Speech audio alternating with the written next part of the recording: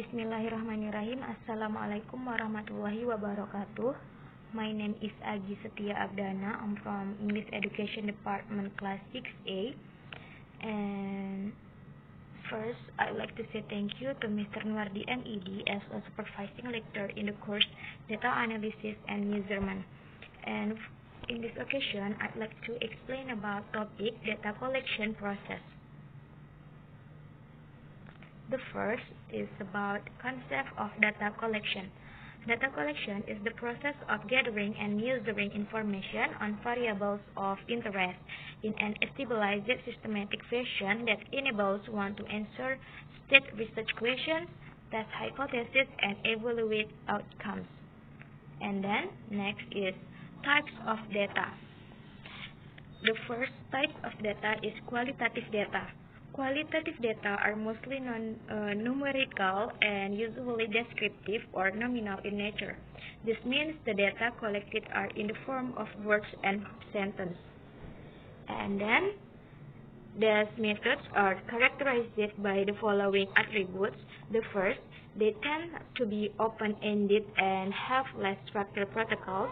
The second, they rely more heavily on interactive interviews. And then the third, they use triangulation to increase the credibility of their findings. And the fourth, generally, their findings are not generalizable to any specific population. Rather, each case study produces a single piece of evidence that can be used to seek general patterns among different studies of the same issue. And then, the qualitative methods most commonly used in evaluation can be classified in three broad categories. The first, in-depth interview. The second, observation methods. And the third is document review. And then the second type of data is quantitative data. Quantitative data is numerical in nature and can be mathematically computed. And quantitative data measure uses different scales, which can be classified as nominal scale, ordinal scale, interval scale, and ratio scale. Next, typical quantitative data gathering strategies. First, experiments or clinical trials. The second, observing and recording well-defined events. The third, obtaining relevant data from management information systems. The fourth, administrating surveys with closed-ended questions. The five, in quantitative research, interviews are more structured than in qualitative research. In a structured interview, the researcher asks a standard set of questions and nothing more. And the last is paper-pencil questionnaires can be sent to a large number of people and save the researcher time and money. And then, next, data based on the search. The first, data based on the search is primary data. Data that has been collected from first-hand experience is known as primary data. Example of primary data source: first, experiments, survey, questionnaire, interview, and observation.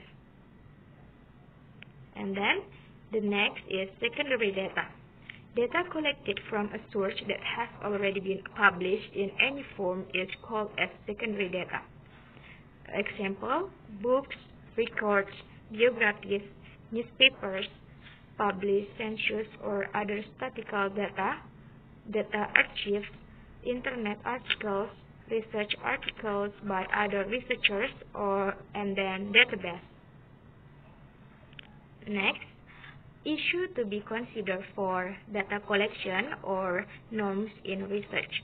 The first is honesty, objectivity, integrity, openness, confidentiality, responsible publication, responsible mentoring, respect for colleagues, and social responsibility, non-discrimination, competence, legality, and human subject protection.